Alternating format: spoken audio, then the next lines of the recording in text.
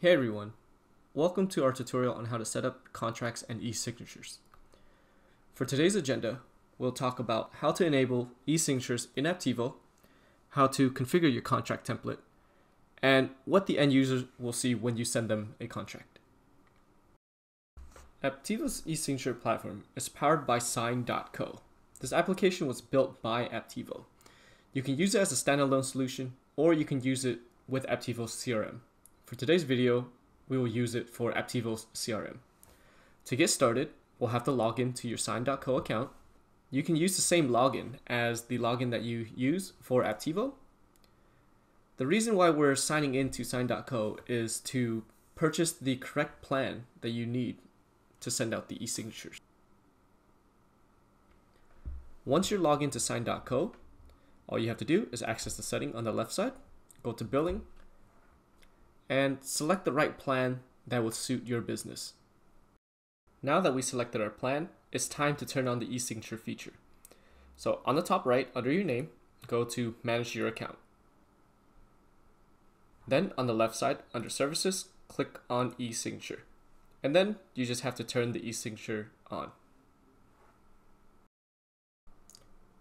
Now that we have the e-signature feature enabled, let's go into our Contracts app and create a document. On the top right, once we're inside the Contracts app, you can access your settings. On the left side, find the contract integration and click on Print/Web Layout. Once you do that, you can either start from a blank layout or start from the default layout. What I'll do is I'll go into one of the contracts that I've already created. So right in here, as you can see, I have the contract created. I can make edits to the contract by clicking on these sections. I can drag in new sections if I need to. On the right side right here, I can drag in a content block, type in whatever I want, and I can also pull attributes from these 4 different applications. So I can pull attributes from my Contracts app, the opportunities, the customer, and the business information.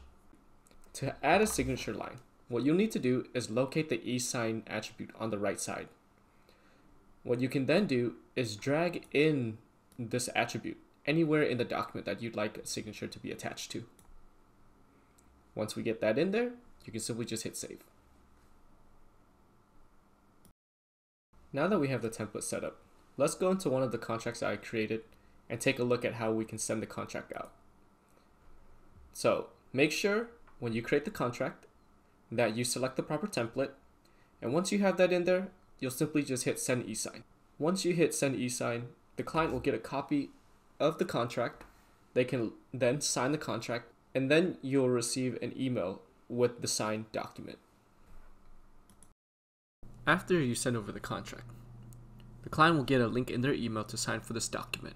This page shows the document that was sent over to the client. Once they give us consent, on the bottom of the page, there will be a portion that will allow the user to sign for this document. They can click on this link. After they sign for it, a copy of the document will be sent to both parties.